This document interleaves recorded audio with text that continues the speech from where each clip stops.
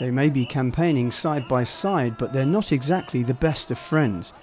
Naoto Kan, Japan's current Prime Minister, is being challenged by Ichiro Ozawa, the man who last year masterminded the Democratic Party of Japan's victory over their conservative opponents. Hampered by a fragile economy, Naoto Kan is clear that the labour market is crucial to recovery hopes. In my opinion, there are three key points to the rebound of the Japanese economy. Those are first, jobs, second, jobs, and third, jobs. Ichiro Ozawa promises more money to help families and boost the economy, even if Japan's debt is already the highest in the industrialized world.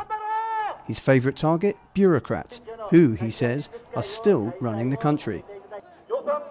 It's been decided to cut the budget by 10%. These are methods inherited from the Conservatives.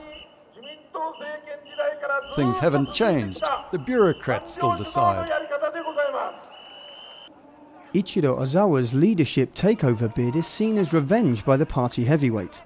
Enmeshed in corruption scandals, he was forced out as General Secretary of the DPJ a few months ago by Naoto Kan himself.